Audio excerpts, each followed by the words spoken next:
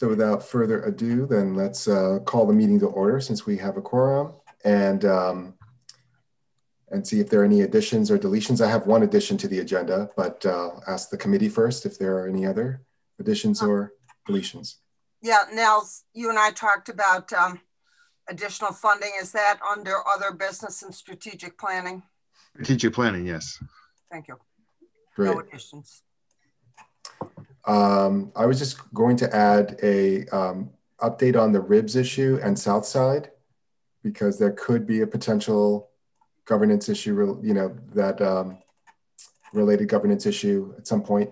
And that can be other business and maybe part of staff report. Nels, would that be okay? Let's just do it at the first item under other business and just have it as a standing item. Fantastic. Great. Okay, we'll do that. Super.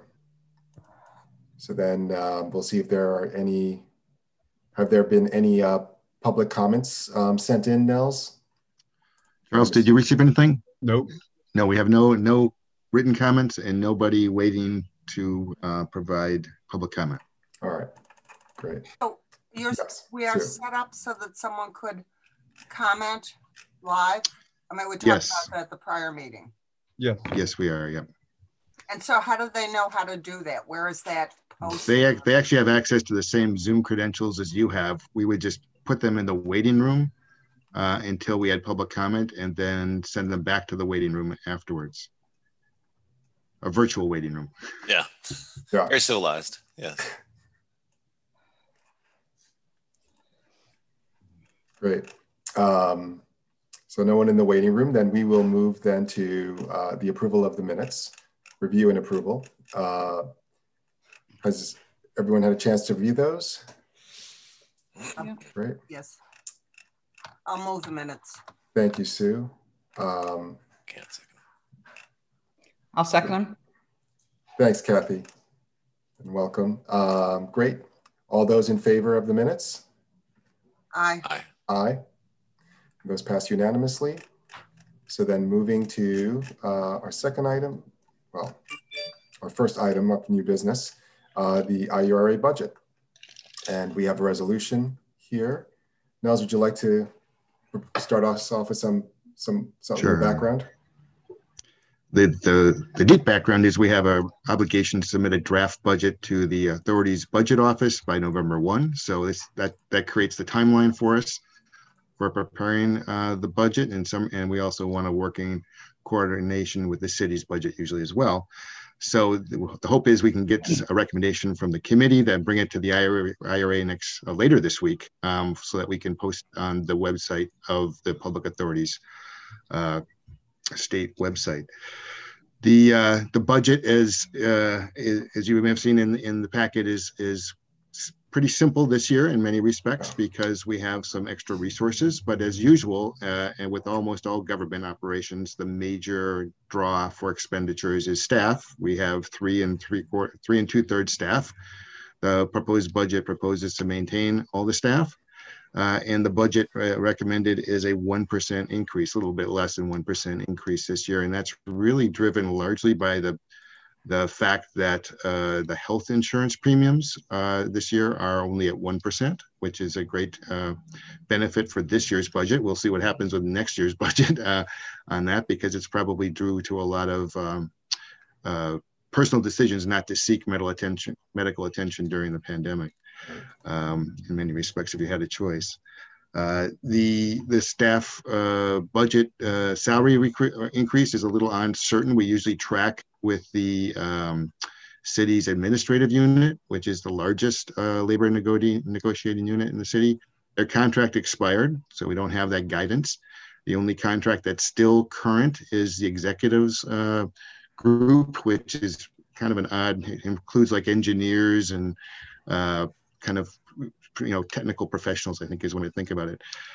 They're in the last year of their contract and they have a 1.75%. So I tracked with that because it's the best guidance we have.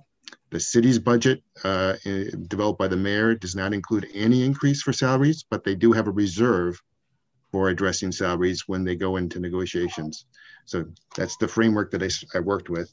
And then we have legal and independent consulting services drives expenses as well. And in this case, we're hopeful, and we expect to be able to close on the tax credit project with INHS for what they're calling Founders Way, which you might know better as the Immaculate Conception School redevelopment site. So we're setting aside some legal fees in anticipation for that. Those are reimbursed from INHS when we close. So that, we're keeping those expenses about level where they were last year, but we have been very parsimonious in expending our legal expenses this year. If you looked at the year-to-date expenditures, we're way below what we had budgeted for. And that's partially a result of Charles's very good contracts that he drafts that don't require a lot of legal attention. And the fact that we've gotten just a little bit smarter about how to use legal services and use our templates more than having to ask legal review for every single document in great detail. So now, that's the. Before you go to the revenues, can I ask a health insurance question?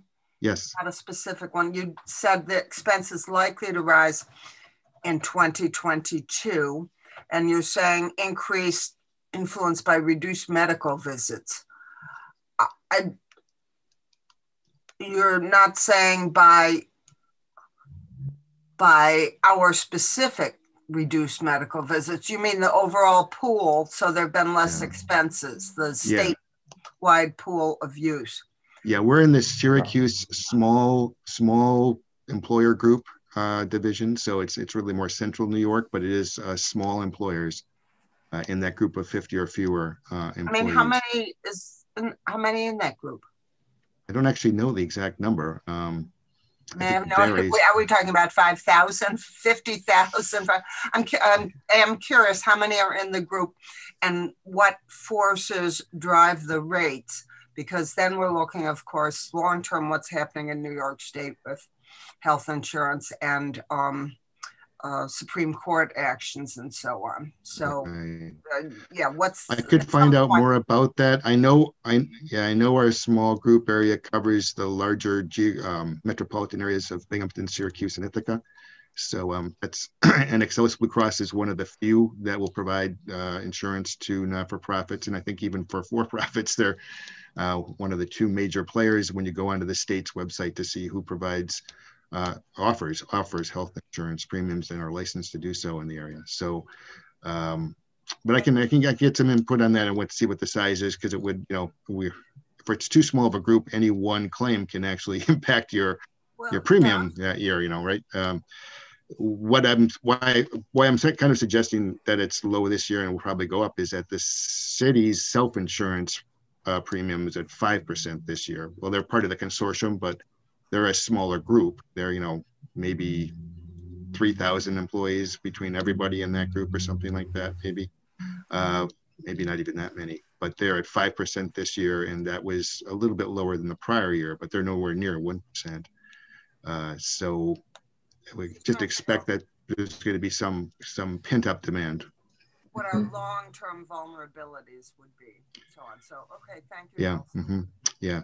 So on the expense side, we're really talking about holding steady and the overall budget numbers at about $389,000. On the revenue side, we're expecting to exceed that amount by about $40,000 in revenues. And that's driven by three main things: our HUD grant awards, of which for CDBG, 20% can be utilized for admin and planning. For the home program, it's 10%. Some changes to our loan repayment schedules because of deferrals and payoffs, and reimbursable expenses that we can expect to continue to pay for staff expenses, like my staff time spent working on the Green Street redevelopment project. So generally speaking, the grant awards is a great boon for us this year. In an ironic way, the pandemic has increased funding for CDBG, and that increases admin funding available to us. We're essentially $760,000 between the two CARES Act awards to the city, of which the IRA administers those grants. So that's very helpful, and also produces quite a bit of work for that 3.66 persons as well. So Charles and Anissa are very busy.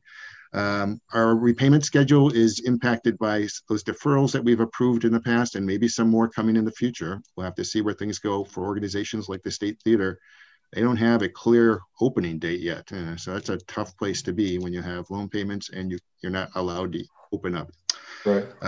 But the bigger issue that occurred there was the Cuga Green loan, which was a 6% interest loan. That was the loan for the Cuga Green apartments and the lofts at 6 Mile Creek adjacent to the Cuga garage. They paid that off, which was great because we got, $760,000 or so in the bank from that, but we lost an income stream that was $60,000 per year strong, and we've kind of turned that around and relent much of those funds to INHS to acquire properties that they intend to put into a low-income housing tax credit project, those properties at 107, 109 South Titus Street, but they're only paying 2.5% interest on that money. So we've lost, $40,000 almost in terms of the loans repayment stream on that, and that impacts us. And then finally, we do expect the Green Street Garage project to continue on into the new year, but at a reduced amount. It's moving towards construction, and at some point, the lion's share of responsibilities get turned over to the city as an operator and a lessee. But we don't expect to really close on that whole project until February in terms of kind of completing all the agreements, and that's if everything works out. So that will continue on and provide some additional income for us in the form of reimbursed staff time. So all told, we think that with those grant awards, we're coming out positive on that, and it's quite strongly positive.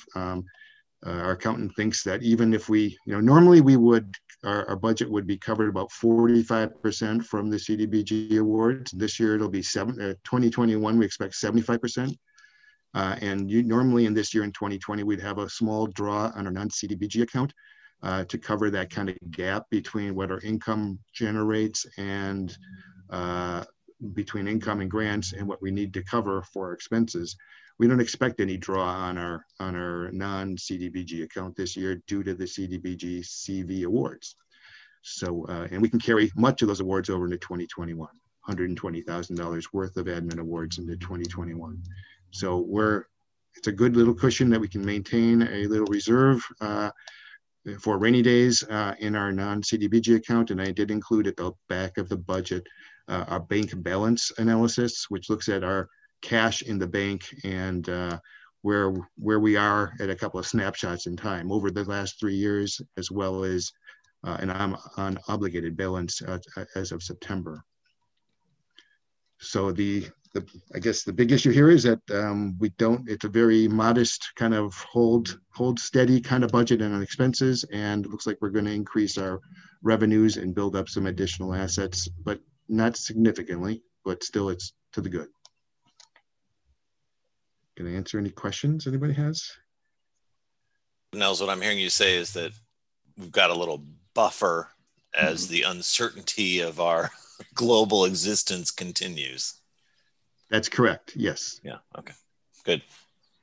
And Nels, and thanks to that CARES Act buffer, that's really going to help us out. And in the pipeline for 2022, 2023, are there rumblings of other projects that may be potential candidates for loans that will provide us with that kind of, loan payment revenue that we're losing with the payment on Cuga Green? Yeah, we're always looking for the next project and the next program. I mean, we're applying for some grants, and we'll talk about one of the grants later in the meeting, which also can have administrative funding provided to the agency. We've talked about in the past the urban renewal projects can yield revenue to the agency. The next project site that's picking up steam is the Inlet Island site. We've got a developer who's the original developer, Steve Flash, who's coming back in November to the ED committee to talk about his plans. And we have another party that has expressed interest in acquiring the parcels on Inlet Island that the agency controls. So that'd be one potential source. We're also working with John Guttridge in the urban core development on the Cherry Street Industrial Park land at the end of the site there. That's slowed down a little bit with COVID, but that's still in play for continuing investigation on potential sale of that property for redevelopment. And then we do have more loan funds available this year because the agency strengthened, recapitalized some of the ED loan funds. So we're looking for more loans. We just issued a loan, or we just approved a loan for home cooking, the business on the Commons that's going to merge Breathe with 15 Steps. And so between that and Green Star, we've had a pretty robust loan program in the last year and a half. And we have some additional resources to make additional loans. The question there is, are we going to be making loans that are repayable, or are we going to be trying to provide viability for not-for-profits that are on the edge, I guess, and are not in a position to make repayable loans, at least not in the short term? We will cross that bridge. So, yeah, go ahead, Kathy, please. I'm just, because morning's not my best time. If you hadn't had the income from all the COVID-related things, what would the budget gap for next year be, basically? Not specifically, but in the ball, that's the number I need to keep in my mind. Yeah. The gap would probably be about $25,000 because we're building up the 05 account in the last couple of years. So when we draw from it, our goal has been to make sure we don't draw it, the balance doesn't reduce from year to year. We're trying to keep it at least level or increase. But we did, we're probably in that category, about 25,000 that would have to draw from that. It doesn't mean that we would necessarily, I'm not sure that balance would go down. We still need to do some more analysis on that, but there definitely would be a draw on our 05 bank account, which is our non-CDBG fund, local resources. I'm concerned that what we're looking for is, so what are the developers bringing us so that we can have some component of it to fund the mandated activities of the Urban Renewal Agency? In other words, we're in the second position, waiting to see what the fates blow our way. And it then makes you or whoever's in your position essentially a form of staff to those particular development interests, as opposed to us being in the driver's seat, having our own funding source, our own authority, where we can decide what the needs are of the community and act on those.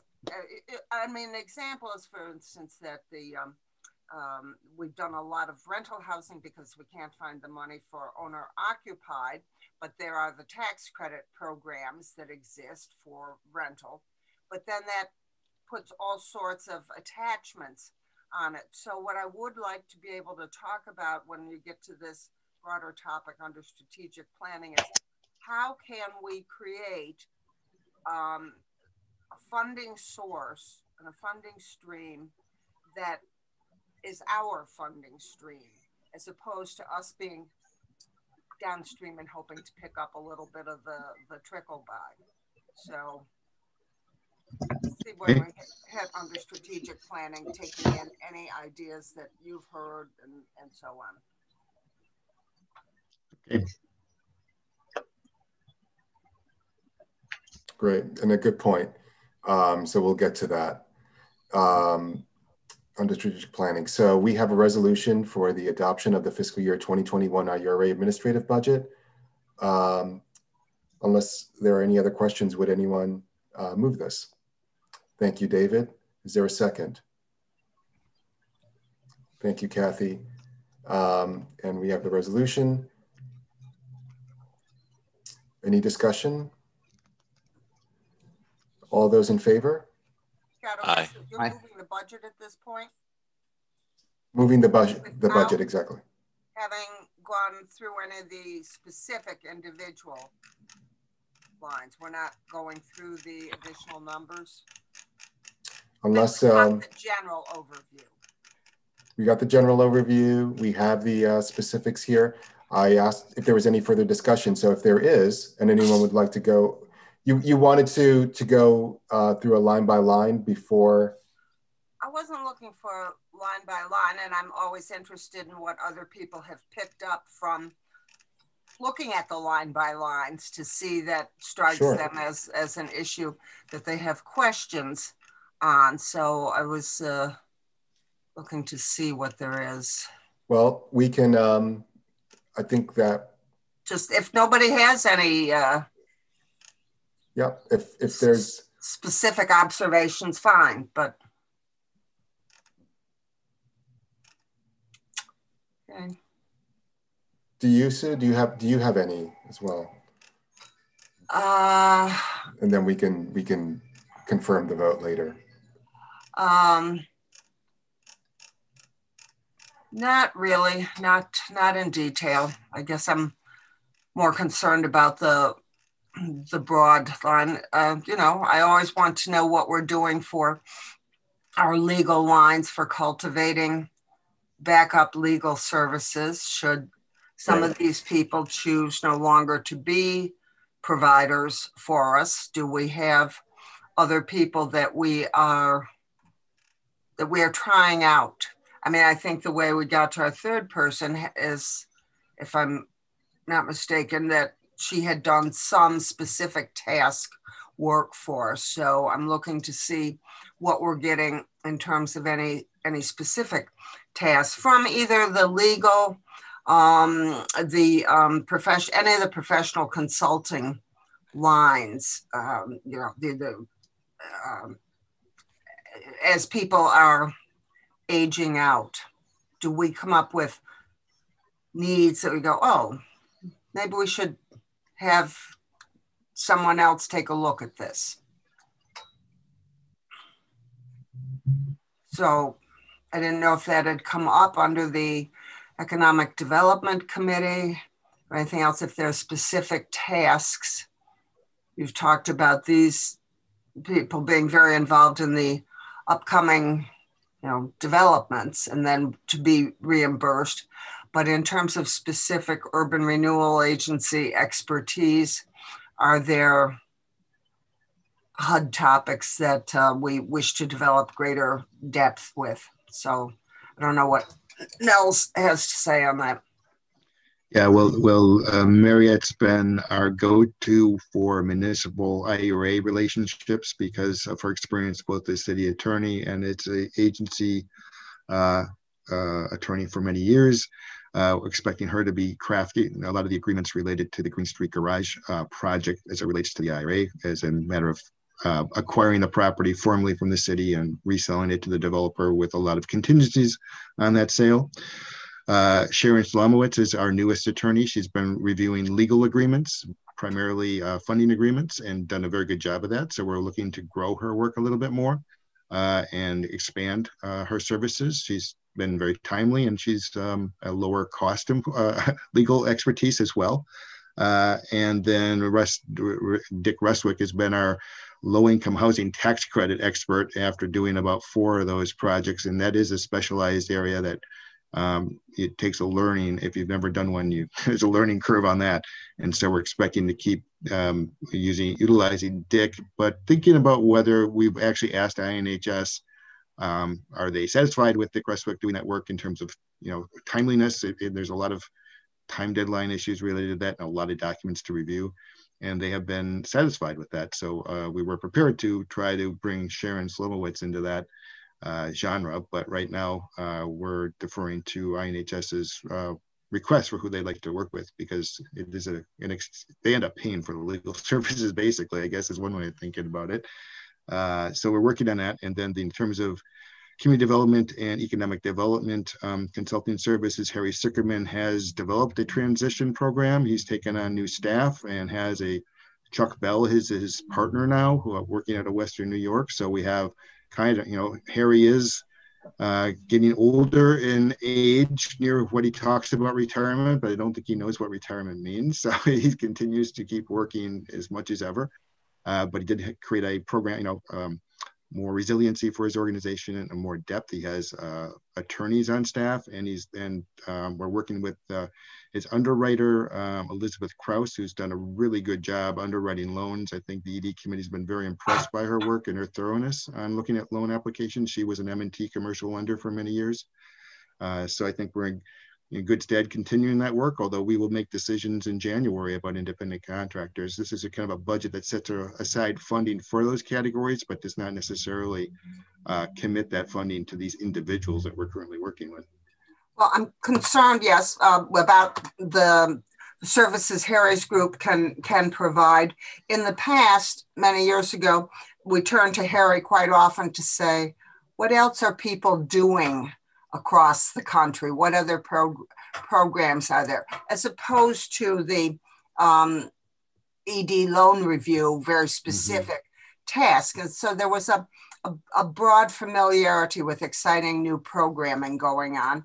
And I would like to keep an eye on who will be providing that within Harry's group. Have we used them at all for that type of background research? Hey, how is anybody else accomplishing this particular problem? So I'd like to know how Harry's group is going for broader concept information for us. And on Dick Ruswick, let's see, number one, did he do the NHS Land Trust? No, he was a board member of the Finger Lakes Land Trust, but he didn't develop that land trust agreement, I don't think, no. Oh, who did? Not sure I know who it was. I mean, it wasn't, I thought he had started on it, and I was looking right now, the point of my question is I was looking for, okay, who, again, this is programmatic development. Who creates something. It took a very long time to get that, to have a land trust. NHS should have had a revenue recapture mechanism decades before, and we as the agency kept saying, so how are you going to prevent windfall profit sale of these properties? How are you going to get the money back? Oh, we're working on it. We'll do it. When I left there in '83, it was, we should get this done. Well, there are a lot of things we should get done, and they end up sitting for decades. So, okay, so to your knowledge, Dick Ruswick didn't provide the necessary expertise for pulling together that very specific program. My recollection is Elena Flash started on the work. Oh, yeah. Then there was an attorney up with Sacconi's, I can't remember what the name of the firm is up on South Hill. I can't remember where our former assistant city attorney works now. And the name's escaping me, but then I think Carrie Pollock finished the work. So I think it went through like 3 attorneys.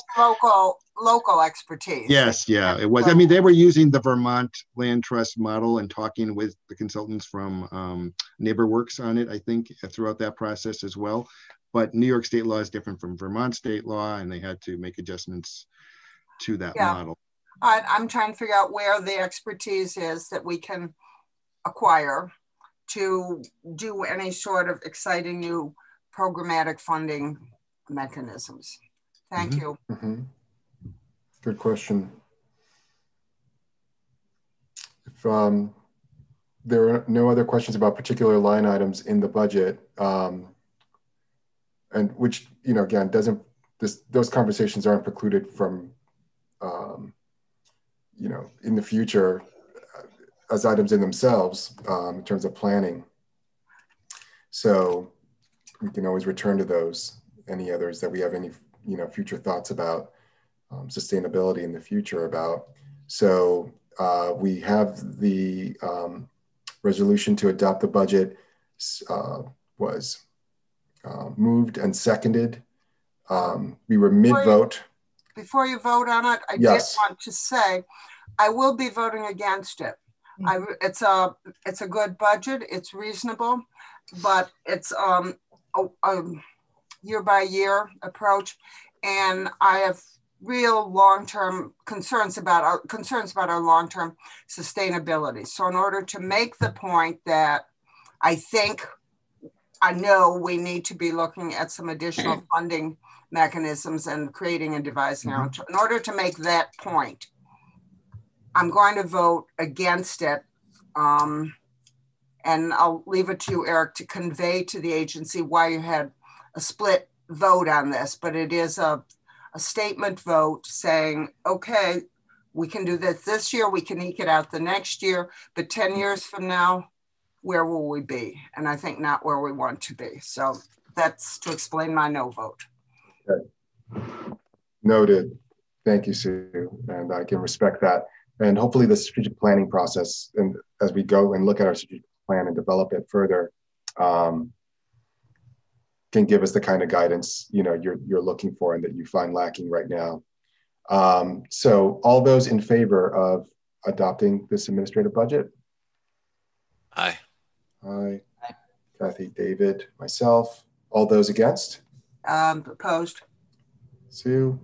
And so the resolution passes 3-1. And I will convey that, Sue, to the board. And we then move to the Anti-Displacement Learning Network, Team Ithaca's proposal. And there's a funding proposal that it isn't before us. We may have a role, I guess, in the future, Nels, and I suspect that's why it's here. And so we will. Yes, you're absolutely right. We will we'll move to that. I was actually kind of very excited about the work they've been doing and our proposal to join what I believe is a state-sponsored network, if I'm not mistaken. Yeah, this is an enterprise initiative where they receive funding from, I think it was the bank settlement still from many years ago, and made funding available to communities that wanted to work on anti-displacement initiatives. Right. Ithaca submitted, I think we talked about it with the agency, that we were moving in that direction, certainly talked about with the mayor. There was a tight timeline for that initial indication of interest in the program. And Ithaca is one of the communities selected to work with. And the way this thing is framed is, once you're brought in to the enterprise network, the learning network, you receive technical assistance to develop a more concrete program, which you then can apply for up to $1 million from the enterprise fund to implement. So that's been the framework here. They had very strict standards on how you create a working group, and the kind of focus of that group. And you can see in the materials that the local group is really led by two leaders who convened it. That was Liddy Barger from the Human Services Coalition and Anissa from the IURA. They brought in a city representative and the city representatives and not-for-profit representatives from the community, and wanted to have diversity in that. And they have been working for many months with shifting priorities from enterprise and shifting issues related to COVID and how to bring this together. But they have now submitted a proposal for anti-displacement initiative here in the city of Ithaca, very much focused on reducing evictions. And when there is an eviction, how do you provide stability for that household that is at risk of eviction? Is really their focus, with a recognition that the city of Ithaca, this is a city of Ithaca focus. It doesn't provide much in the way of benefits for areas outside the city. It's really a city focus, and a focus on providing assistance to people who are facing affordability issues to the extent of being displaced from their housing. It notes that from our fair housing analysis that we know that persons of color who are increasingly at lower percentages of neighborhoods that were historically more diverse, such as the South Side neighborhood. And the city at large is losing population of lower income people to the surrounding area. And we've seen a shift from South Side and from south of the creek to West Hill, where we have the largest affordable housing projects for lower income persons. So those are kind of the facts. The question that's coming up is this submission application has been submitted to Enterprise in a draft form. They will provide feedback back to the group, and then you kind of make your final application, and Enterprise will make their final decisions.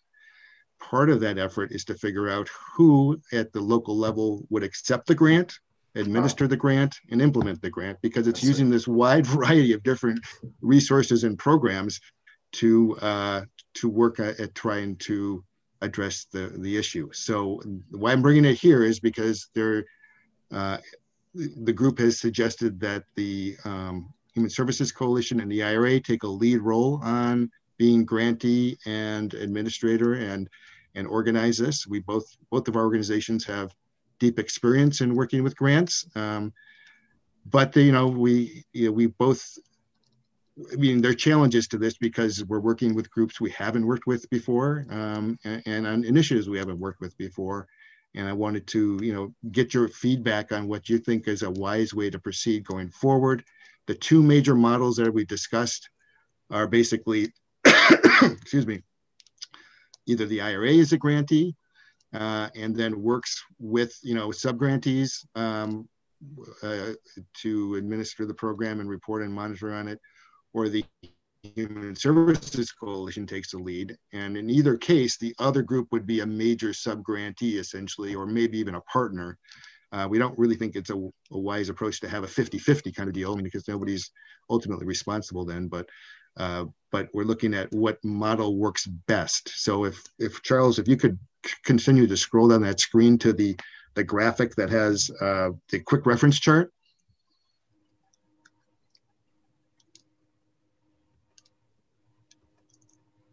Right here, this is the reference chart that kind of summarizes the major activities they're proposing. And these may change based on feedback from enterprise, but you can see on the left kind of the different groups that are involved. Charles, can you just shrink that a little bit so we can get that bottom line in?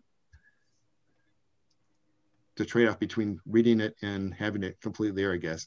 You can see that there's requested project delivery funds of about 13%. So there's some administrative funding to support this, but it's probably an 18-month process. And the different players involved include, Cornell's Law School and the Ethics Tenants Union and Law New York, which provides legal services, and staff at the Human Services Coalition, such as the 2-on-1 program, and essentially a navigator to kind of coordinate things. And the big funding piece of this program, although there's several large ones, the big one is the Housing Stability Support Program. And that's really to work with tenants who are facing eviction and provide them with some kind of strings-free funding for 18 months to right the ship, so to speak, and provide the stability without a lot of conditions and requirements, other than working with them with some case management. But by and large, it's it's an exercise in exploring whether $300 a month, which is kind of oftentimes the difference between affordability and not affordability in the city, would be successful, and to monitor whether that approach is a good model to follow to prevent displacement and provide long-term stability in the city. So that's the $300,000 piece. The other ones are focused on prevention much more, and legal services to provide tenants with kind of an equal footing to contest their evictions, and to look at and to educate them on tenants' rights and tenants' responsibilities, as well as landlords' rights and responsibilities, so they can be smart about their approach. I know that Kathy's been very involved in this from her side as well, so I'd like to give Kathy a chance to touch base a little bit on the program. Yeah, I know you did a great job of explaining what it is. It's basically the funding to help people stay in their homes, but the services that will either on the front end keep people from facing eviction, and then if in fact they are facing eviction, services that can help them as they move forward. So I think this is a group that they put together. Whenever you're talking about this kind of support services to people, you could include 20 agencies. You could, but I think what we really have looked at, and they've looked at, is this particular displacement issue and where the gaps, really the gaps around helping people stay in their housing. And this is, I just blanked. Is this all rental or? Yes, this is all rental. All rental, one time, right. At one time, they had worked on an initiative on home ownership, but that got pulled out. Right. That did get, That's going to be a separate initiative. Yeah, I think that's going to be a separate initiative pursued with INHS directly. Right. They weren't, yeah, that's a whole long other story, but, right. So this piece is just about the rental. You know, if your tenants union is a fairly, I believe, new or, you know, recently activated organization, there's 3 years of Cornell Law School involvement. They're committing to 3 years of this kind of course and, you know, legal representation. Yeah, I don't know if people have questions, and I don't have any idea. I mean, I should have some idea. I think there are only 10 organizations that were invited to apply, and they have like $10 million to give out. Those odds are good as far as applying for grants go, but I have absolutely no idea what this organization, you know, what their intent is for, you know, for distributing this money. I have some real concerns about this because it comes under the heading of anti-displacement. And I said, oh, goody. We've long talked about displacement as a problem. It was perceived as early as the late 70s as what's going to happen. Afi Bint Lloyd was one of the people talking about that. But as I look at this particular proposal, this isn't moving, this is only moving again to the tail end of the problem. This is anti-eviction. This is when you've gotten way down the line, this and are trying to keep people in their housing. And the problem is so much broader than that, which is how do you create a program that can be of assistance to people before they face eviction problems? What are the needs of renters to help them access either more affordable housing, which is just about impossible given the amount of tax increases that are hitting properties now. For a landlord and a property owner to reduce rents, you just can't do it. So if you can't reduce the cost, then where do you help people to come up with funding? And it's certainly been my experience that tenants need a massive amount of handholding and assistance to direct themselves to funding sources, be it Section 8, be it, for instance, most recently, the NHS administered was a CARES Act money, which last I knew that had not been fully expended. Maybe they managed finally to get it fully expended. But the initial, the problem, I would start much earlier than this, which is all bring in the lawyers and bring in the courts. And let's, as opposed to how much can you do beforehand? I mean, I've had a lot of experience with trying to hold people's hands and get them to the correct funding support services. And there's a massive difficulty on people's part, either in believing that they are eligible, that they deserve it, in some cases that I don't need public support. Well, actually, yeah, you do. I don't see anything in here that does that. And I'm also very concerned because the earlier numbers seem to indicate that a racial ethnic disparity. And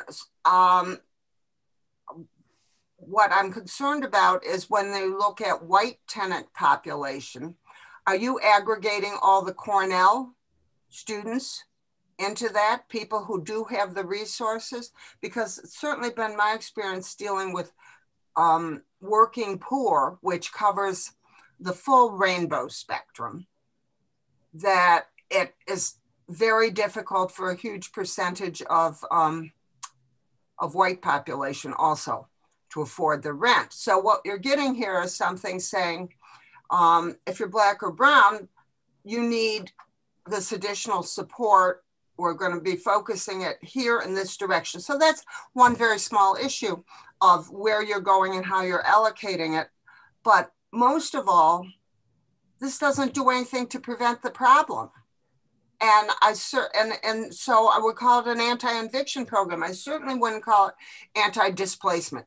Displacement eviction is the end result, at the end of the line of displacement forces. And this isn't dealing with other displacement forces or assisting the people in greatest need. It's coming in at the end to fight it in the courts. So I certainly would have liked to have seen a program that involved serious upfront understanding of why people haven't been able to access available funds, or you have to wait for available funds. Get in line now and let's do this. Let's help people to get the money that exists. Let's create the clearly documented need so that you can argue with the Fed so that you can point you're overdrawing the budget. We need more Section 8 here. We need more of this. So this looks like an angry, let's get the evil landlord and prevent these folks from being evicted so they can stay there. I'm all for keeping people in their housing, but there are many steps to be taken beforehand. So I don't know what, Nels, what your familiarity is with this. Why is this only enforcement and anti-eviction enforcement and not the broader picture of displacement? Nels or Kathy, because Kathy had a big hand in this as well. Well, I know from talking with Anissa that they struggled with the issues you're talking about, Susan. That you know the catching somebody upstream before eviction, it's very, very hard to connect with them at that point. There's no mechanism really in place to catch people very easily on that. There's the informal agency coordination. I'll invent one. Reach out to somebody.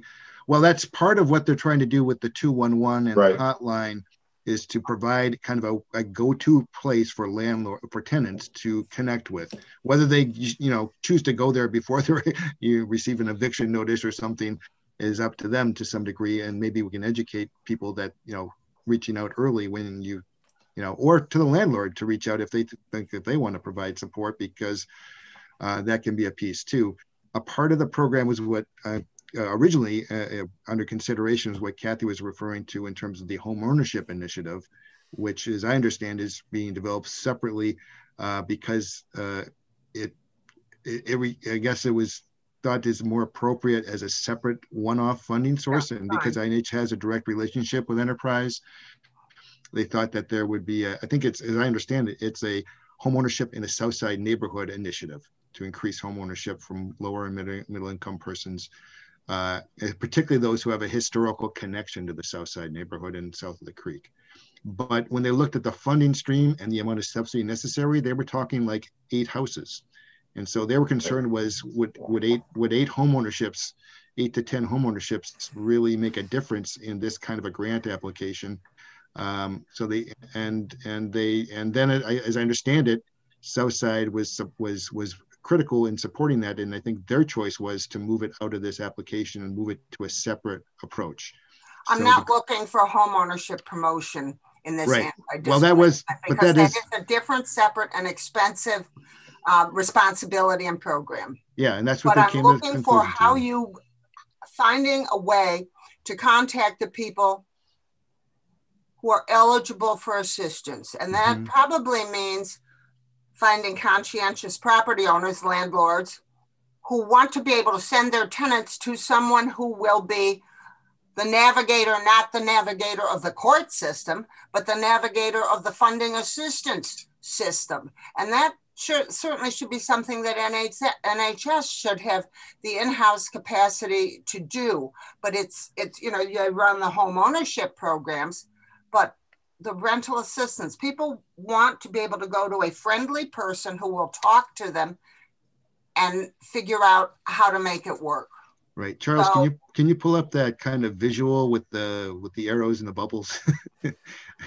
I think that tried to show a little clearer what the goal was. Can you keep going down, Charles? Down? Yeah, I think it was. Yeah, that one. There we go. Yeah. So that's trying to visualize the program a little bit. Let me follow that one. Well, but you see, what I want to point out, it makes everything real clear. What I want to point out too is in the center, maybe it's not quite large enough, is the housing coordinator. So that's really the hotline, the kind of the point of contact for the tenant.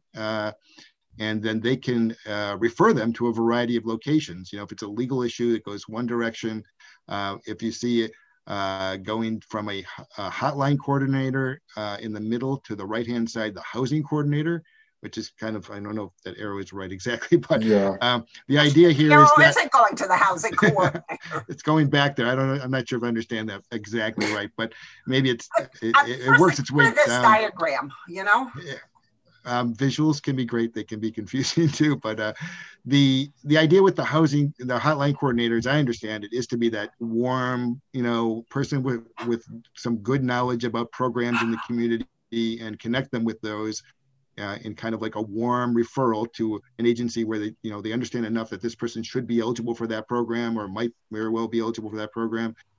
Then the housing coordinator is playing more of that role. You see below the housing coordinator, the enhanced 211 navigator.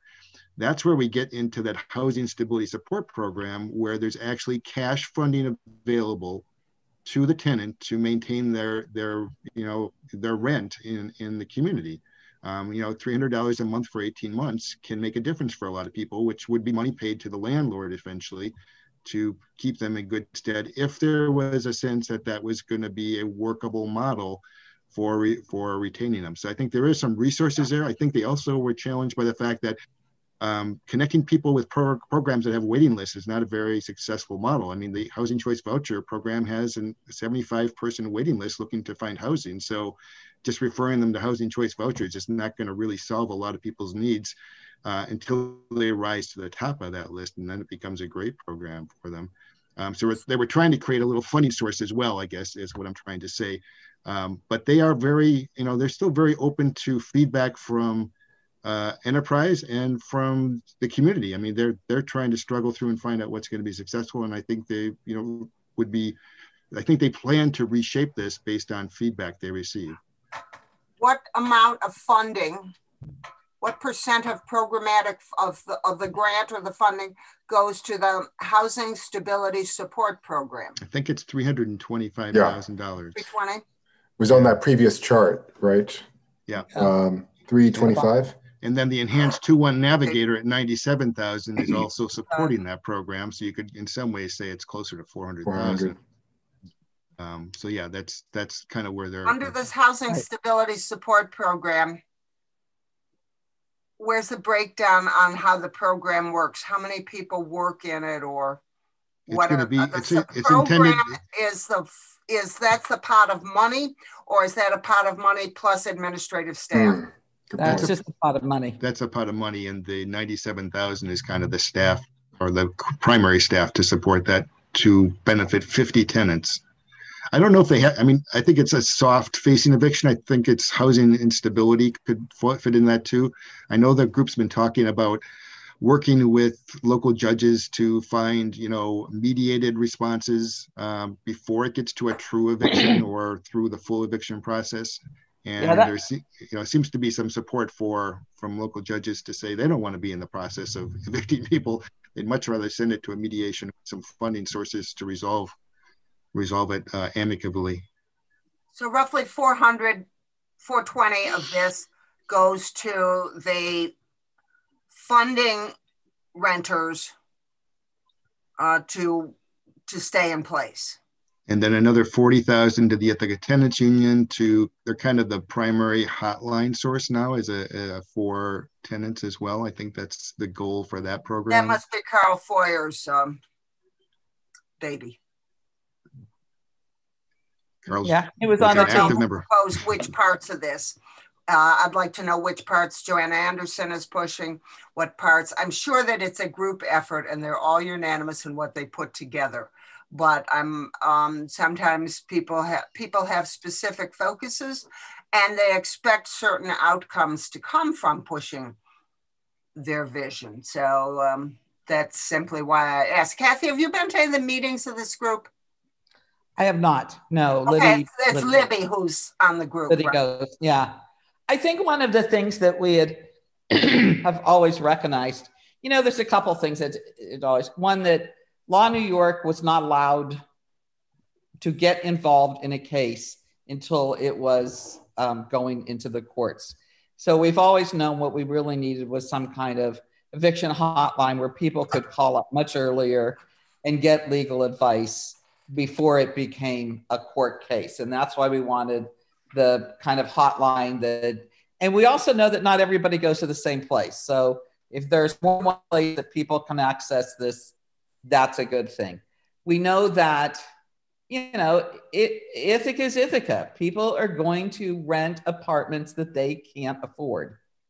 And they just, we all live in little, miracle thinking worlds where somehow something's going to happen and we're going to be able to afford it. And, so I think there are, there probably isn't enough in here for education, and landlords, they rent to people who they pretty much know are not going to be able to afford their apartments. Those things. The landlord has a pretty strong incentive to wanting the tenant to be able to afford it. Sure. Yeah. I know, but the landlord also has a strong, and I'm not saying that landlords and tenants are always really honest with each other, about, Ithaca is what it is. If, you can't be making minimum wage and rent an apartment in Ithaca and, pay for it. So I think there's a lot of work, that I think is going to be done by some of the navigators and the housing people. Really, we know one of the big issues is working with people to get them to understand what they can afford and what they can't afford. And, this is a program built on the fact that we all know that we can't have the answer, because the answer is we do not have enough housing. And yes. So you do what you can to get as many people to be able to get to a point where they can afford the housing that's available. So, I actually agree with you. In fact, when I think of displacement, I tend to think of, property owners as opposed to, and I think of an eviction is more rentals, but it's all displacement, I guess. Yeah. Oh, yeah. I don't know what the average, that'd be, I don't know if anybody knows what the average length of time that people rent a specific place in Ithaca. Did that make sense? I think it's very different in Ithaca because we're a very mobile community, Right. which people are coming in and out, and it's a very younger population. So you're going to have a high percentage of people not ready to acquire. And of course, acquisition of housing, people used to buy housing much younger. They used to marry younger and settle younger. So, they're part of many different trends coming together here so that you do have a huge number of renters. And I do want to know what that 27% of what population, 20% of what population of white renters, because I really feel that there's a massive working population. If you've folded Cornell and IC into that, yeah, you're going to get that figure. But that's not who actually, I think it's our business to be assisting. That's the universities and colleges' business to be making things possible for their students. So I'm very concerned. I certainly understand poverty relationships, but poverty affects all populations in this community much more so than in other communities, I believe.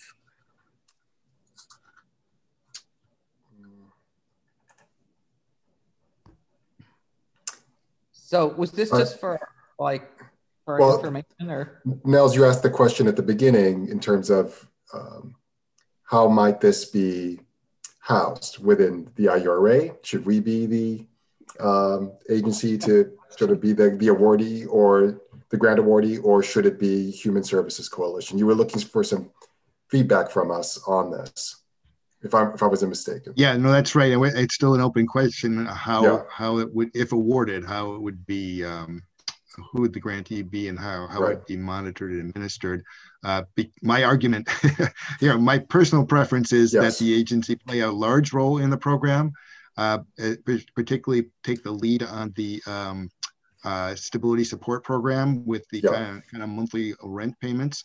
But because we're not familiar with some of the other players as much as Human Services Coalition is, such as Law New York and working with Cornell, the Ithaca Tenants Union is not a group we've worked with in the past.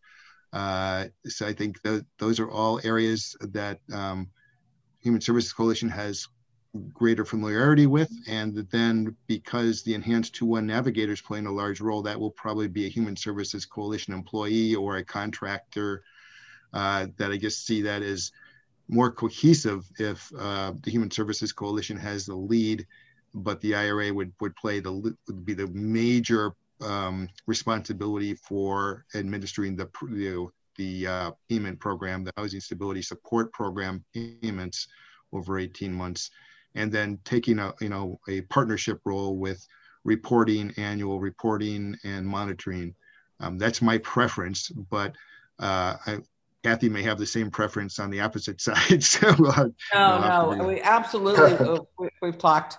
The Housing Stability Support Program, you guys are set up to do that. You have those kind of relationships. I mean, I'm like you. I've not worked with the tenants advocacy.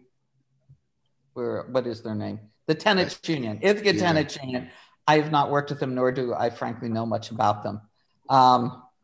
But and it is not clear to me yet, and I don't know if it's clear to anybody, how what kind of reporting is required. What kind of, is it a voucher program? Do you get the money up front? I don't actually, and maybe I should, but I don't know the answer to some. Do you? No, I think we've asked actually Enterprise for more information on those issues. And this is just a draft, so they're not in I don't know when the final is due, frankly. This is such a complex topic with so many interwoven factors. One of the players that's not on the bubble chart here actually is City of Ithaca Common Council in terms of how can you control displacement? What actions are before the council which have an effect on the housing availability, the housing supply? And I just happen to be thinking one of the, Kathy was talking about displacement. Gee, I used to think of it in terms of homeowners, people with bigger wallets moving in and being able to buy and displace homeownership, which certainly was the traditional original vision, but now you're also dealing with displacing renters. One of the factors that's creating displacement is Airbnbs. And you look at any house that's going on the market and you try to figure out, can we please guarantee in some way that this buyer is not going to Airbnb this? And so I don't know has the city actually moved anything? They've talked about it a lot. They were going to study it. And there is nothing in place to prevent. I'm looking at the house around the corner from me. It's a bungalow. It's going to go on the market. And I know that people will look at it for Airbnb. Oh, what a nice neighborhood. Yeah, I'd like to spend a weekend here. I get people spending a weekend next to in a house that I used to own on Pleasant Street, because the person posed as a homeowner, never lived in it. It's Airbnb. Oh, it's such a nice place. Is this going to be a quiet neighborhood for me to sleep in this weekend? This weekend. I want somebody who's going to sleep in the neighborhood for the next 10 years, whether they own it or rent it. So Airbnb, all of the housing and planning actions before council affect and should fit in somewhere on a view of displacement, even a broader overview chart that shows the effect that it has. And of course, I know Eric is pretty familiar with Airbnb, and it's a different type of neighborhood instability, but it's sad. And it's affluence driving out people of less affluence. Yes, absolutely. Nels. Just on that point, Susan, so you're aware that the Housing and Neighborhood and Investment Committee is looking at that issue. They invited Tom Knipe to their last meeting to talk about Airbnb and short-term rentals. Tom has good expertise in that because he tracked it as his role in tourism at the county, because Airbnb was making a payment, like a hotel tax payment, in lieu of that payment. And so he's done a lot of research on it, and there are technology solutions for tracking it now, where you can basically essentially use the web to find out where those places are, and you could use that for enforcement techniques on it. But the city has not established any framework for it. You're correct. There is no framework for it, although there are some proposals led by Tom, actually, about approaches which would discourage single-family homes from being used for Airbnb. I mean, strongly discourage. It happens at point of sale through the realtors, and the homeowner who wants the most money for selling their house is, I would bet that if you can't track that as easily through the web, but that's where you lose the house for the long-term stability market. And but if the city passes yeah, but if the city passes an ordinance, it can control whether it allows short-term rentals or not for whole houses. And there are models like that in, I mean, New York City has a pretty strong model. If you can only Airbnb a certain percentage of time out of the year. I forget what it is. Maybe it's 8 weeks or 6 weeks. Whatever the point is that that's a concept you can bake into an ordinance. So Eric, can I ask you a question on this? I mean, we have an IURA meeting on Thursday. Yes. I'm not asking for action, but do you think it's appropriate to share the same material with the full agency and bring up the issues that have been raised? Absolutely. I think so. Yes. I'll include that in the agenda then. And it'd be great to get Tracy's input. No. I won't solve every problem today, but. No. So I think, are you Nels taking away what you were hoping for, at least some guidance in terms of grant awardee? I mean, we will not be the grant awardee for all of this, nor will there be a split, but it sounds like, Kathy, did you want to say somebody something? may need to be the lead agency. Yeah. Right. That's usually how I mean, maybe they won't, but I'm guessing. Yeah.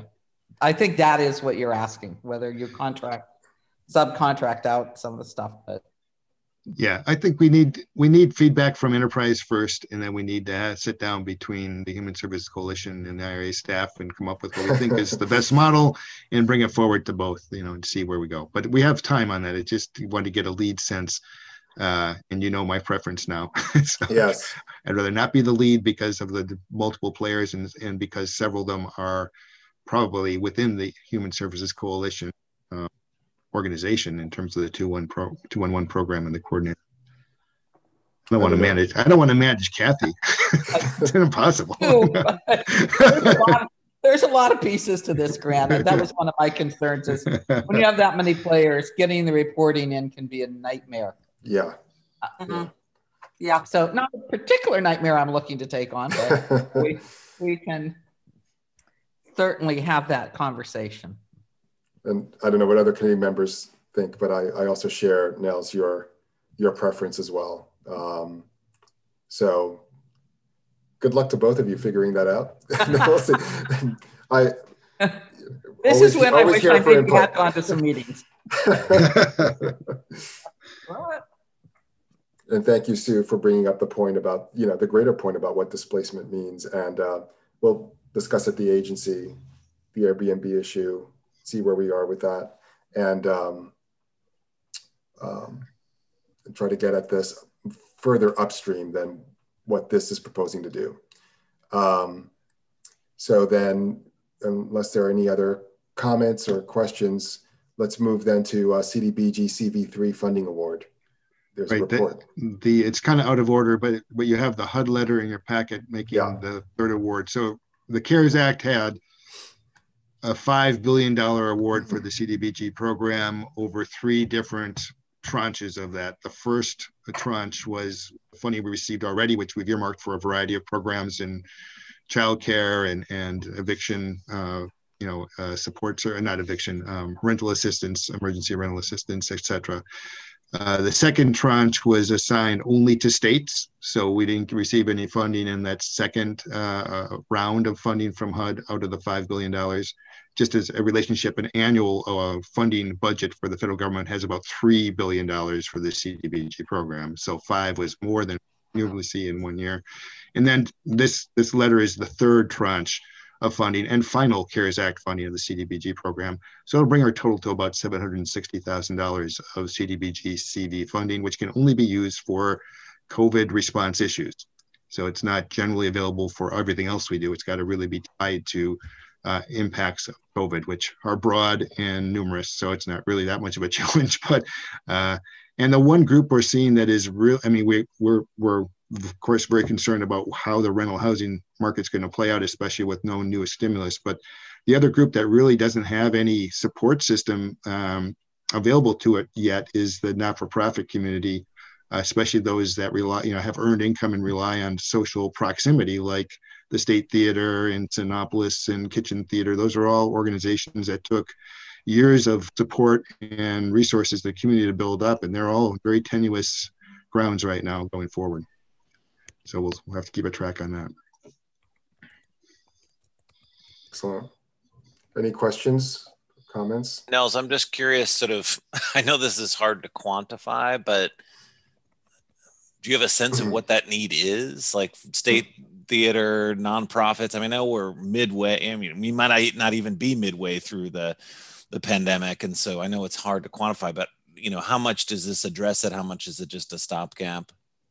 A lot of that depends on whether there's more stimulus, but because most of them have gone for PPPs and now have burned through the PPP funding. Realistically, if I were to model it, I would say it's a model of viability. What are your fixed costs going forward? You're probably going to have to lay off staff, almost everybody. And what does it take to keep it? You can reestablish it after when you can have the public come again.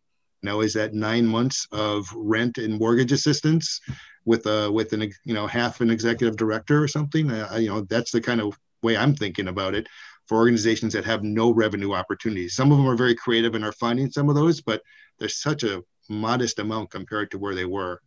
I talked with the State Theater, and they say they expect to be the very last ones to be allowed to open up, for large groups of events, and that's their business. So they don't even have a target opening date. They don't have anything to work with there.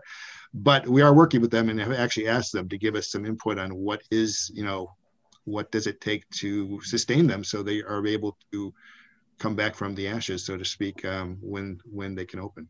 Are they able to open as a movie theater? Well, movie theaters are closed too. Are closed as well, though. Well, movie theaters are open now. No, I don't think so. Are they? Not in New York State. Not in New York State. I don't think so. Yeah, but he said when they can open, and it's pretty soon. Okay. Yes, they're going to open. It was maybe as little as 25% capacity. I don't think it was 50%.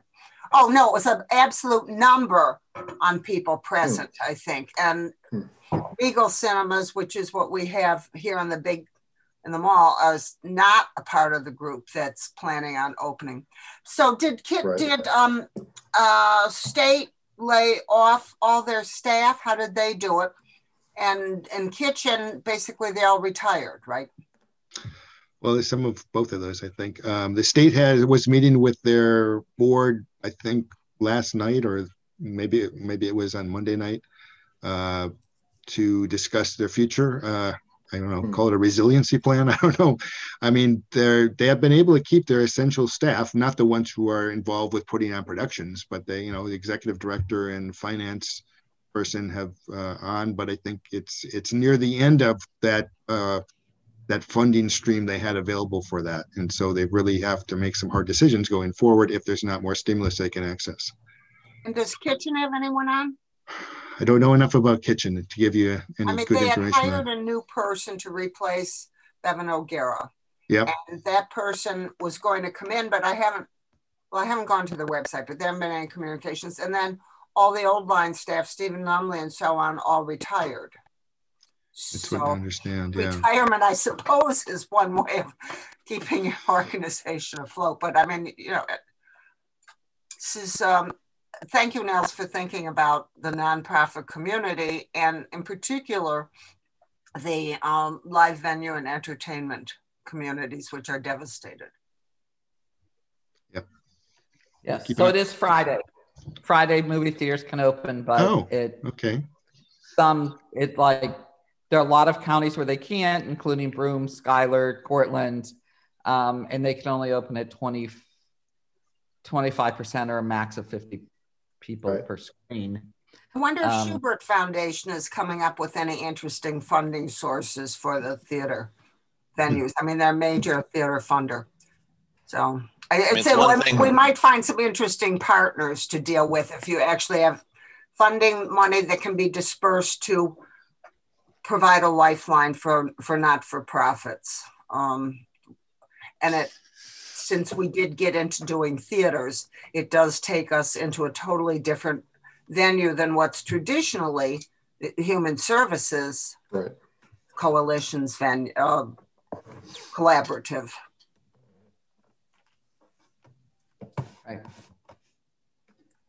Right. I've been meeting, the funders were meeting, well, they're meeting once a week now. They were meeting twice a week for March, all the funders, and they were looking at, you know, nonprofits, including all the theaters, and theaters are in trouble. And, you know, it's hard to know if any of these places are going to be able to come back. Yeah. Daycare centers, you know, theaters. If you lose, it was Sue Del Hall was saying 44% of daycare centers are not opening. That's a lot of childcare slots to lose. And, you know, those daycare, they move on. They're not, you know, they're not just sitting there waiting for this to be over. So, and I don't know what we're going to do with all the Regals. Regal just shut down. It all just shut down. So more empty space. Yeah. Housing at the mall, that is what the malls are going to, right? A bit. Senior housing in the malls. Sounds delightful. Out in town. It's my dream to retire to a mall. I will have that opportunity. Well, great. Any other thoughts or comments on this? Then let's move on to the IURA financials. Did you want to do RIBS now, or do you want to? Right. We did add that as the first item in the other business. Thank you, Nels, for reminding me of that. Yeah, let's do that. Just for those of you who may not know, and maybe Kathy, David, I know Sue's well aware of this issue. Southside Community Center had closed down its programming, furloughed staff. That included RIBS, which is a program of the Southside as currently configured. And this is also a time when bicycle use, right, is up and really actually critical in our community. And so the team at RIBS, which had been laid off, I don't know if it was furloughed or laid off, that point was lost on me. It's not clear to me. I think they were laid off. They were laid off. We're upset at being laid off and also at not being able to address a need that's really urgent right now and timely.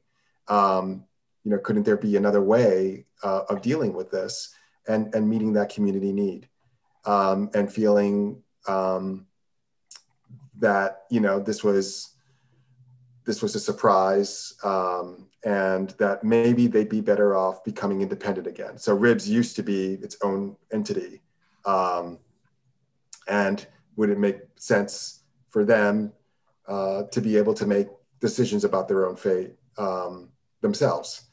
And so where we last left this at the agency, where we got a report on this, was that the staff at RIBS were going to be meeting with the Southside Community Board and seeing what they could work out. So this was about 3 or 4 weeks ago now, if I'm not mistaken. There was a meeting planned between the board and the RIBS team.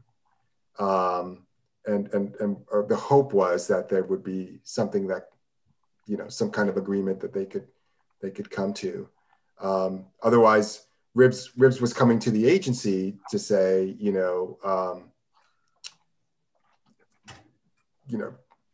could you help us? There is a lease and involved, but that lease is pretty tight. There really isn't anything that we could do. Nor do we want to get, I think, involved at that level. So Nels, I probably didn't do such a great job of summing that all up, but I think I covered the main points. And so this may be coming before the agency if a resolution wasn't forged out of that meeting between the board and RIBS team and the RIBS team.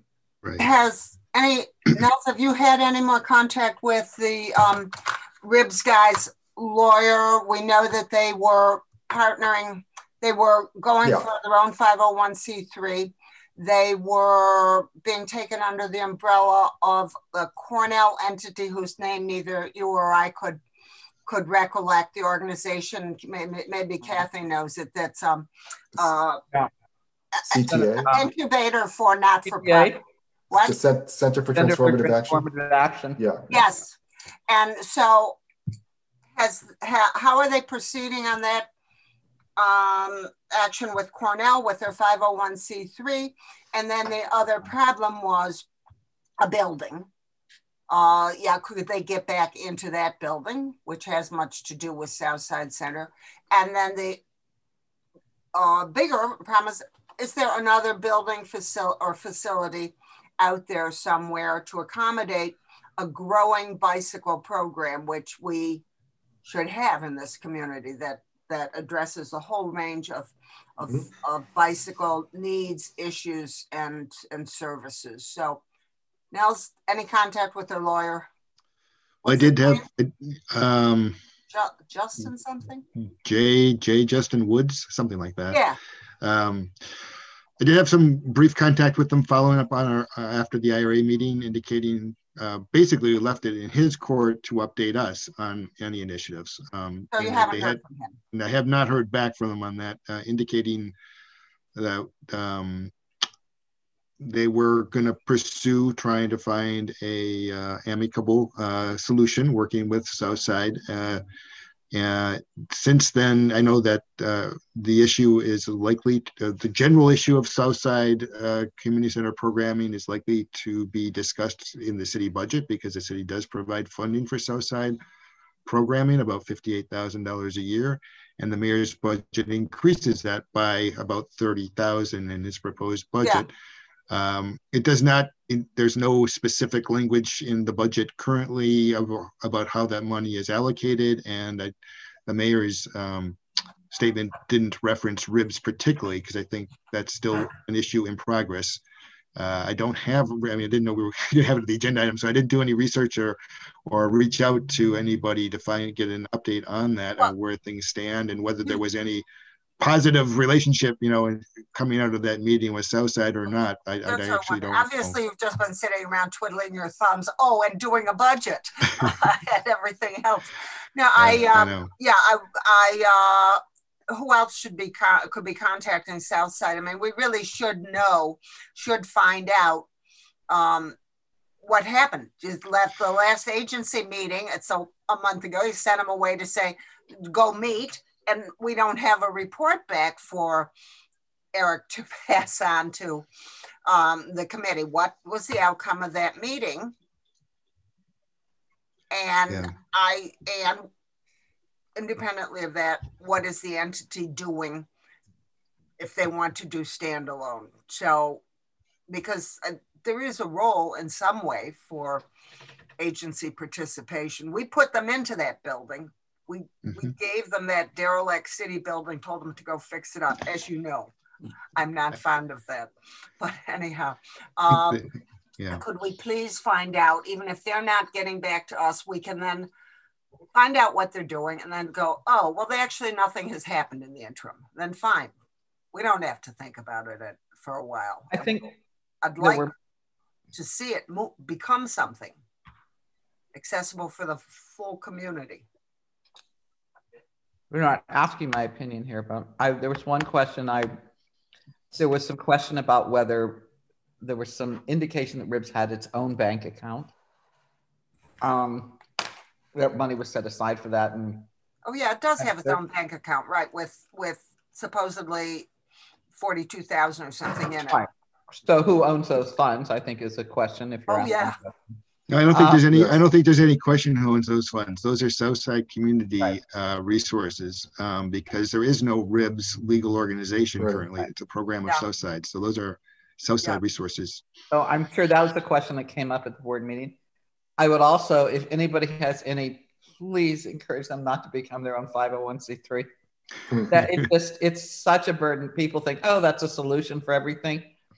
If that does not work out at Southside, which I'm not saying I think it should or shouldn't, there are other organizations that they could become part of that would not require them to have their own board and bylaws and committees and spending all their time doing administrative work. Right. I mean, Finger Lakes Reuse, there are other. That's interesting. I always give this speech. I always try to talk people out of becoming 501c3s, but people just love to do that. They just think that's great. So sorry, I have a 10 o'clock meeting I have to jump off for, but it was good to see you all. Good to see you, David. You're doing well. Thanks, David. Take care. Sure. Anyway, that's my spiel around there. And it's much easier to become one than it is to dissolve one. So, right. Well, yeah. My plan, based on this conversation, is to reach out to both the RIB side and the Southside community side and find out from them if there's any update they want to provide the IURA, and just, we'll get an update from them from each of those perspectives, or ask for one, and then we'll have a little more information to start with. Because I think that's a good starting point to find out. It's kind of a polarized situation, if you haven't noticed, between the landlord and the program, the former employees and board. So let's get a little input I asked for an input from each of them and see do we have. Nels, thank you. I know I just put that on the agenda, so I appreciate that. And we will be discussing it at the agency meeting, because we'll want to know that follow-up anyway, from the previous meeting where we left it with that cliffhanger. So let's see. I hope there's something amicable that RIBS feels is fair and will work for them. If not, I personally am not sure. Let's see where they are. So then let's move to the financials, and we'll start off with the grant summary. Right. This is a good, boring grant summary because we don't have anybody who's on the languishing list of not implementing the programs. Yeah. The 2018 program is really the earliest year that has some money still outstanding, but those are all programs that have completed, or we've taken back the funds that are remaining.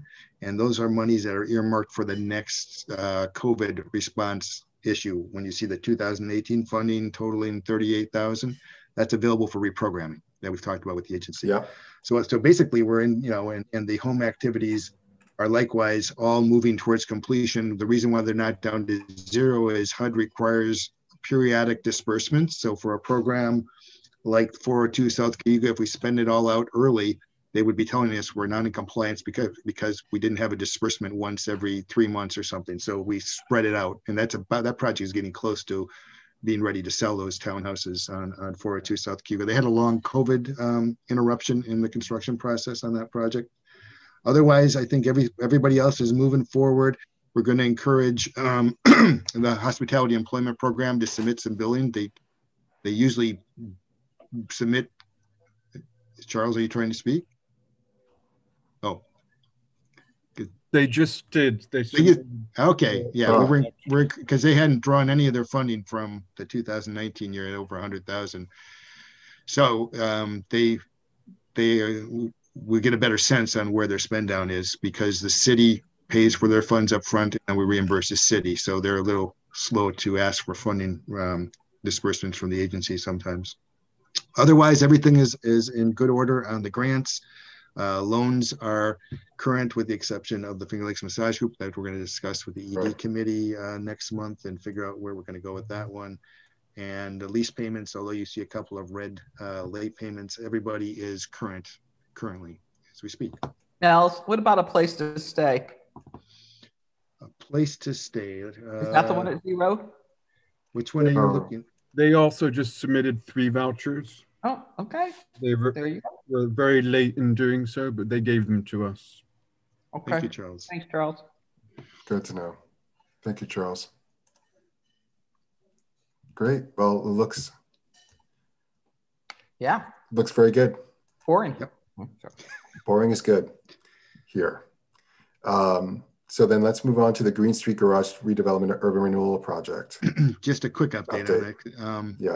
Excuse me. The overview is that both parts of the project are proceeding. They've so on the center and west section, that's the mixed use building with housing, affordable housing above a conference center. The middle section is a rebuilt parking garage with 4 additional decks.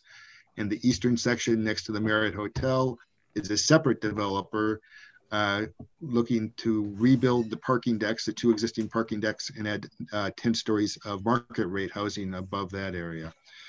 Both those projects have gone through site plan review processes and have been successful getting area variances. So a lot of the really thorny issues of getting through the entitlement process are behind them for the most part.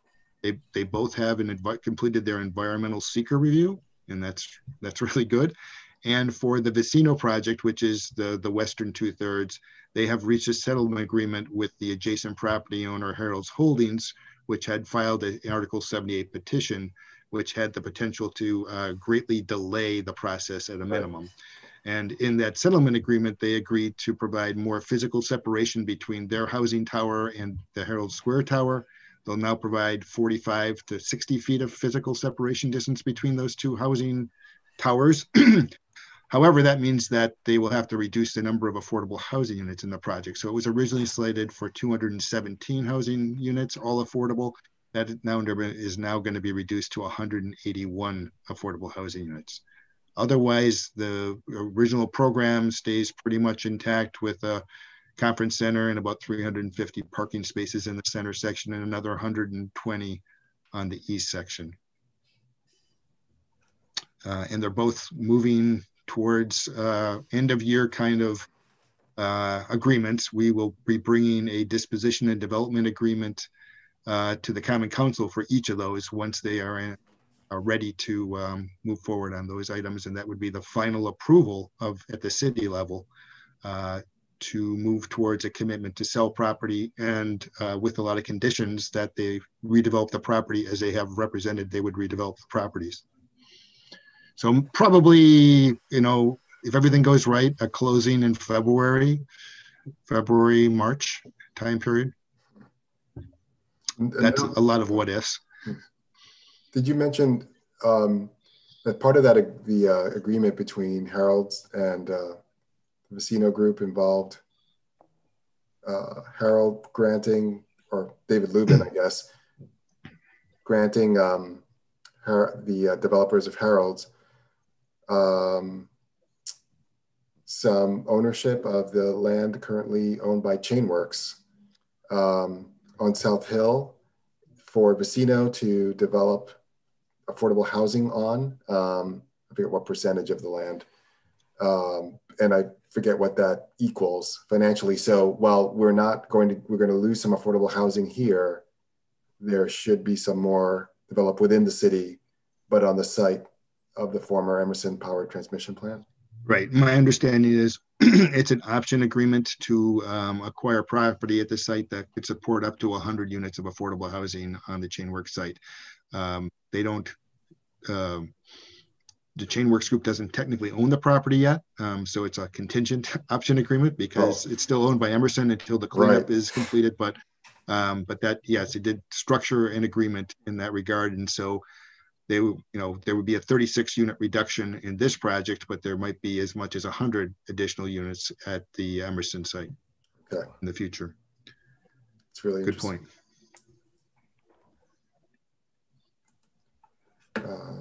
Great, thanks for that update. So if there aren't any other further comments regarding that, then let's move to strategic planning. This is the issue that Susan wanted to make sure we touch base on, and we started the discussion, I mean, through the budget process a little bit of talking about what are some initiatives, but really our bread and butter has been urban renewal projects, especially those where the agency owns the land. The Green Street Garage is a different model where the city owns the land and we become kind of the agent of the city. But for Inlet Island, we own the property, and that gives us the potential to be able to sell the property with seller financing or other things to both get a project that we support, but also a stream of income that might be able to support IURA operations. So that's been one area that we can focus on. That as well at the end of Cherry Street is in a similar situation. So those are kind of within our control kind of projects. Then there of course are things we can try to seek out additional funding for. The anti-displacement grant generates administrative funding. It doesn't go on for a long period of time necessarily. We just were successful getting an EPA brownfields cleanup assessment grant, which also has some administrative funding available to it. So there's, again, filling in gaps here and here. Maybe it's the mortar between the bricks. We need is more bricks, not just piecemeal kind of funding year to year. I agree with Susan on that. If we can identify that kind of long-term stream of income, that's really the gold standard that we want to be able to find. It's not that easy to find those projects, but we keep looking for what we can, where it makes sense to direct our resources to research and find.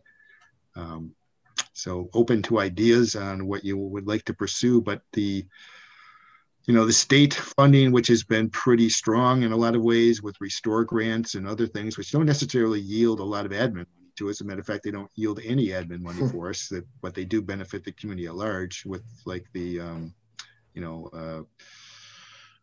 Press Bay Alley and those kind of projects. But the state funding focus is very constrained going forward right now. As a matter of fact, the low-income housing tax credit program, which is usually a pretty rich resource for funding local program, not just local but statewide, usually funds 30 to 40 projects on an annual basis. They're looking at that number being closer to 20 this year.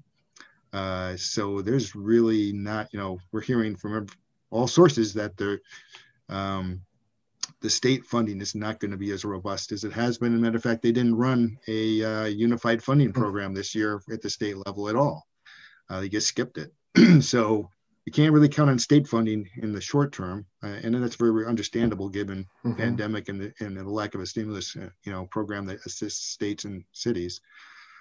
So we'll have to look at other resources. And right now, the best source, I think, our urban, development is still relatively strong in the city. People are looking to a time period when the COVID won't interrupt our lives as much as it is now.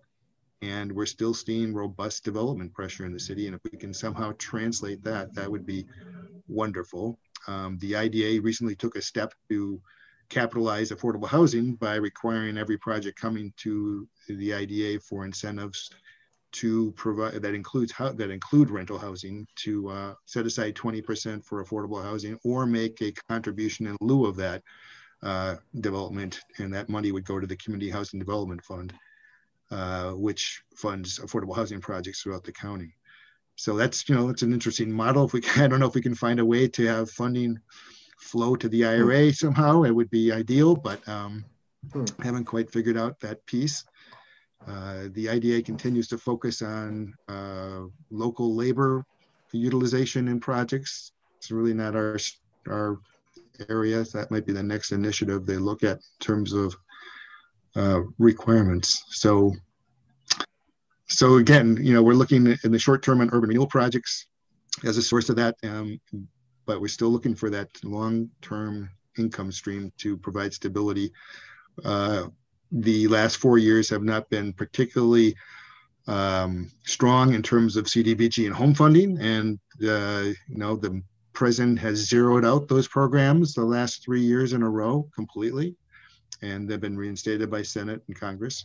If there is a change at the top, we would expect that there would be a little more support for those programs that would at least keep up with CPI, if not more. And those might be other resources, but that's not within our control really to manage that. So I think, again, looking at utilizing loans that are, making loans that are repayable is another angle, to look at, where we're doing good for the community and providing some income back to the agency to support the initiatives we do. But I'm open for other ideas to explore. Nels, could you tell us a little bit about the idea you mentioned to me that Teresa DeShear-Halpert was talking about, the, what was it called? A community investment opportunity through lending institutions tied to affordable housing with a higher yield for depositors than they could normally get.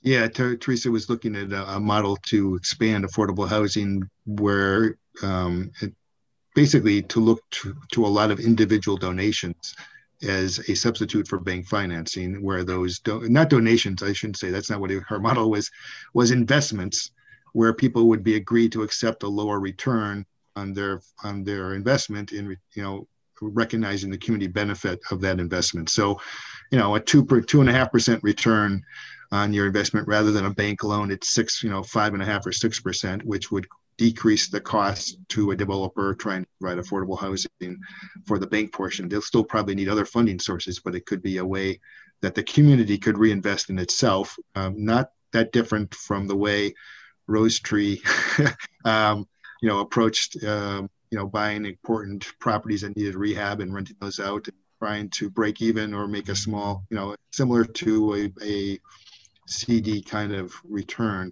and trying to look, one, for deep investors, for whether there's people with deep pockets, or the other model is to look at a lot of people and combine them together. Add $5,000 from 100 people can create a pretty strong pool of resources that then not-for-profits can take advantage of to reduce the cost, or maybe speculatively acquire property that they think should be developed. That was, I think, the thinking that Teresa was looking down that road, kind of a crowdsource model for funding in many respects. And that's, it can be surprising how much money you can raise in crowdsourcing. It also can be surprising how much work it is to raise that money too. But it, in some cases it can be really popular. And if you have the right, support network for it, efforts, it can be pretty transformative in some cases. So that was one model she was looking at. Was she talking about then these funds raised or deposited are held by whom? Is this a program that runs through a bank? In the past, AFCU has agreed to take deposits and direct those funds as the way that the contributors or the investors decide. If they agree in principle how to use the money, they act as a facilitator for that. It's almost like a directed, I mean, they would make loans. If somebody put $500,000 on account with AFCU and said, make loans for affordable housing at 1% interest, they would pursue that in the past. So something like that, I think, is where she was coming from. But it doesn't have to be a bank that's holding this money. So the Urban Renewal Agency could do that. You could be a bank. Well, there are some important concerns to understand when you start talking about an investment versus a contribution. So we'd have to be very clear about that, because there are regulations protecting unsophisticated investors from losing their money. That's what it boils down to. But so this would provide for the depositor, investor, not contributor, whatever, but the depositor, an alternative to the practically non-existent CD. Right, you're right, which is so low right now. So it takes it up, and that's an incentive. And I mean, to me, it would seem that if it can be monitored without major effort, we certainly are in the business of doing loans, of making that discernment, the judgment, the discrimination about we're talking about handling New York State's money and sending it out to investors. But couldn't we be the entity that handles a fund? And I don't know what you call that, the steward of this fund, and what regs control that. How secure is it? Can it be made for the investors and so on? Yeah, I shy away from talking too much about it because I don't know very much about the investment rules, but I know that they exist out there. So I think I need to get some more research. Harry might be a good resource to, Harry Zuckerman might be a good resource to explore some of these ideas with. Oh, that's a good idea. But I think the way AFCU treats it is they say this is not an investment. This is a deposit, a directed deposit. They have a phrase for it like that, where it can repay money and repay loan funds. But if the loan goes bad, AFCU doesn't make that investor whole. They're implementing a framework for the funds put on deposit with them, and if it matches up with their mission, which I think most everything we do would probably match up with their mission. That's their framework of how they make it work. They basically say you put the money on an account and you tell us how you want it, with the framework for using it, and we'll administer it under that framework. You talked about amazing how much money you could raise if people were putting in 5,000. I'm thinking in this community, we have people who are looking for alternative deposit options that pay them a better interest than has currently been available for a long time. And so if people are putting in, if you got people who are putting in 100,000 and so on, you're going to be getting a substantial hunk of money. Could you ask Harry if he has some familiarity with this, or a place to refer us or any of us? I mean, I'd love to read more about this and find out if it could work for us, for Ithaca, by us, Ithaca, and Ithacans, depositors, and the Urban Renewal Agency, and loans then to development for affordable housing. Right. Okay, I can do that. I'm not sure it's going to solve our kind of budget issue because that's the whole that may solve it may bring in a pool of money to do the work, to do the product, but to what extent can it have administrative money? To what extent could it be a plus for the agency, for an authority, as opposed to a burden? Yeah. I'm not looking for the agency to take on burdens. The question is, who normally would hold something like this? Who needs to? Who wants to? Does a bank want to have a bunch more assets to show to their credit, so they'd be happy to do it? So just if Harry's got any information or a place to direct us to take a look at, I'd be happy to look at this. Okay, sounds good. Okay. We'll do. But I would agree with your assessment, Nels, too, that, this wouldn't necessarily solve the kind of revenue we need. It's exciting. It's an interesting idea. I'm just off the top of my head, it seemed like AFCU would be better equipped than us to administer that kind of thing. But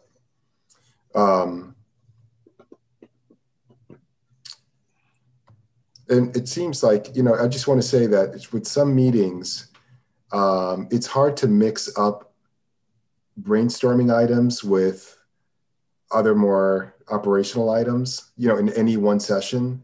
And I think it may make sense. I'd like to propose that, the kind of brainstorming we need to get at this need for revenue in a more, and to be more proactive as opposed to reactive, as Sue was pointing out earlier in the meeting. I'd like to just have a meeting devoted to that kind of session, as opposed to a meeting that's mixed in with so many other things that by now I'm kind of tapped out. It's really hard for me to give this my all, and it deserves that. And I wonder if it makes sense for us to maybe have a standalone meeting about strategic planning. Yeah. and do that. Yeah, our January or February meeting is really about independent contractors to the degree that doesn't take a full meeting. It oftentimes is a pretty quick action. We could devote some time on that agenda for an issue like this. You could even have a special meeting if you need it, because I've got to go in about 5 minutes. I have some thoughts and questions, but I don't really have time to get into them. So, strategic planning is a very long, complicated process. So, yeah, I agree, Kathy. if you want to get into it, how we set that up and how we get to those issues is, you can do a 3-hour retreat on that alone. Yeah. You can set it up. So, yeah. Yeah. Too bad you used to be able to entice people to that sort of planning session with the concept of food, drink, reality. No. Nice setting. Send care baskets to everybody's home to get us to sit down for 3 hours. Right. Well, maybe we'll have to do something like that. But yeah, and I'd really like to have David involved in that too, in that conversation. And it may be also worth inviting other committee members from other committees. Yeah. For, just to have as, rich and a conversation as possible with all those other perspectives. There's someone from ED and someone from neighborhoods, in that conversation. I don't know what you think about that, Nels, joining us at the governance committee, just to, so maybe you and I can talk, Nels, about how we might approach that and then propose something to this committee, and then we can take it from there. Okay.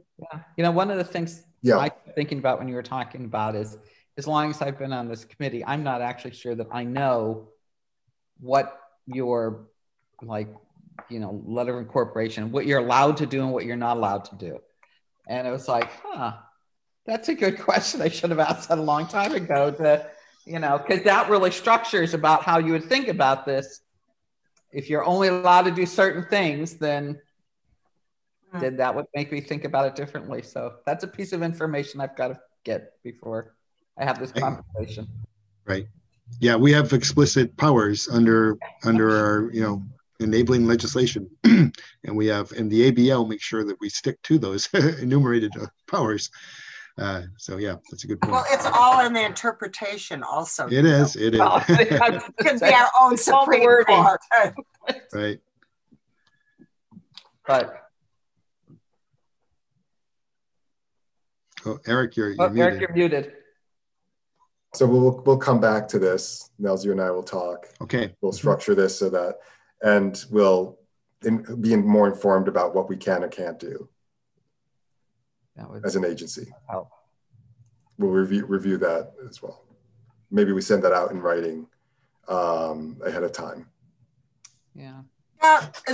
How long is the document, the enabling legislation? It's about 2 pages long. Yeah. I can send it out to you. It's about 2 pages long. I can send it out after this meeting. Oh yeah. Why don't you send that out to us and let us take a look at it and see what we think that language says. How we all Kathy, you can ask Ray what he thinks that language says. Just let us do spaghetti dinners on Friday night, or doesn't it? Well, it may come to that. Yeah, we'll see. So, Nels, I know Kathy's got to jump soon. Any pertinent IURA and Common Council actions of interest that you want to highlight? No, it's all budget at the city level right now. So they're just focusing on the budget, and that's going to be the focus for the next 4 to 6 weeks. Yeah. And staff report. I did just want to update you on the Community Housing Development Fund met yesterday and made decisions on recommended funding for this 2020 round of awards. They had more demand than they've had ever in the rounds, which is a good sign that there's more and more people seeking funding. So to summarize, they renewed the well, I should start by saying the projects that are submitted for low-income housing tax credits in the summer round from the city are the Carpenter Park project, across from Oldies, and Immaculate Conception, which is known as Founder's Way, the rental project. For the next round, which is in December, INHS proposes to submit the Trumansburg project in the community. I think those are the only ones that we know of that are 9% tax credit projects floating around.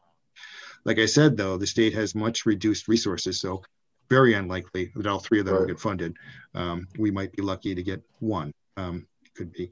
So with that framework, we have other projects coming forward, and the projects that were selected for support by the Program Oversight Committee, which made up of the city, Cornell, and the county, were the rebuilding of the Northside IHA housing project, which would, they proposed to demolish all the project sites and rebuild them and add 12 additional units. So it'd be a total of 82 units in that project, all of with a much greater accessibility than they have now. The units really are not ADA accessible at all currently. The other projects that they supported were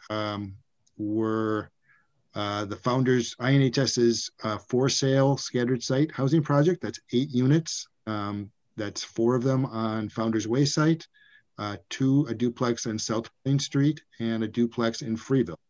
That was fully supported at the full request. They've also supported Second Wind Dryden House project in the village of Dryden. Kathy is looking at this saying that didn't score very well in the community.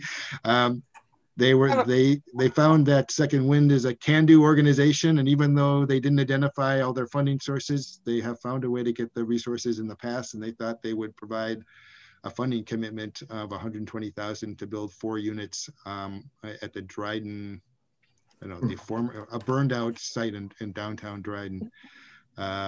They've also supported Vism's State Street project at 510 West State Street. That's that's Todd Fox's proposal that fronts on both West State Street, Corn Street, and Seneca Street. 3 different properties combined together to create a 64 unit project, which would be 100% affordable. And that was supported with at not a reduced funding, $100,000 for that project. The final that project is going to be defined to retain the corner building. It doesn't own the corner building, so yeah, that would. Pardon? It doesn't own they don't own the corner building. Oh, they don't own the corner building? No, it's got a storefront on West State Street. Then they have the property comes out to Corn Street on the side, and then also to Seneca Street. But they don't own any of the corners. So it's the Mimi's, but not the Mama Goose. No, this is not the Mama Goose property too. No, property. No, I'm on the wrong block. You're on the wrong portion of the block. You have to go west. It's by Gimme Coffee. It's by Gimme Coffee. Oh. It's that little Ithaca health store. Yeah. On the next block. 510 West State is the address they use. So look that one up. That needs to that never went through the site plan approval process. That started the process, and they took a pause. So that's going to be coming back to the planning board at some point. The final 2 are smaller ones outside the city. White Hawk is a intentional community in Danby. They sought $210,000 to build affordable for sale homes. The group thought they would fund 1 project, 1 unit, and see if they could deliver on 1. And if they're successful in that, maybe they would look at more. Habitat for Humanity is working with that group. And so I think this one might have been targeted for the Habitat for Humanity unit because they have a track record of accomplishment, whereas White Hawk has had some delays in their projects. And then the final project that they supported was Jamila Walida Simon's project in Groton to build a duplex adjacent to her home on a separate lot to rent to Housing Choice Voucher residents, 2 3-bedroom units. That's $60,000 total for that. So those were the projects that they selected for funding. They found a way to fund all the projects at some or partial funding. And they really liked the idea that there were some small scale projects as well as larger scale projects, and there's geographic diversity, but plenty of units in the city here because IHA and Vism's project are the two largest, adding up to about 150 units, and those are both in the city, as well as INHS's 6 of their for sale units are proposed to the city. INHS, I take it back, INHS did not get fully funded. They asked for 320,000, they were awarded 300,000. So they may, it's very hard to put together a budget for sale affordable housing because there really aren't any deep subsidy programs available for that. So they may have to cut back one unit or downsize a unit or something, we'll see. But overall, it was everybody felt very good about the program, and they'll see how many of these can move towards construction.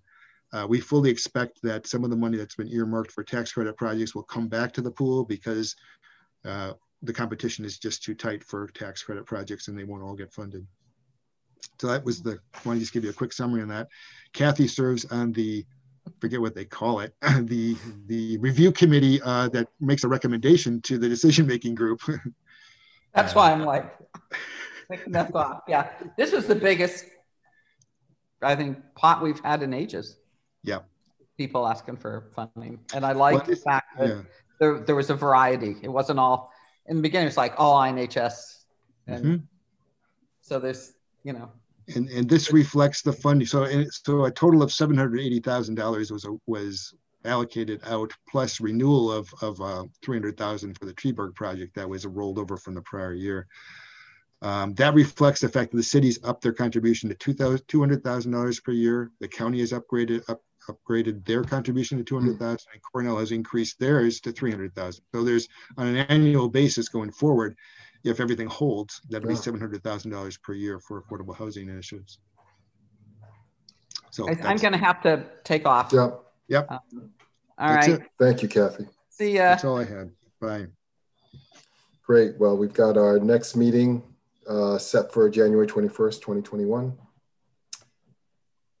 Right. And I think that's it. I think we can now adjourn. Great. Thank you very much. Thank you, guys. I guess we lost our quorum anyway, didn't we?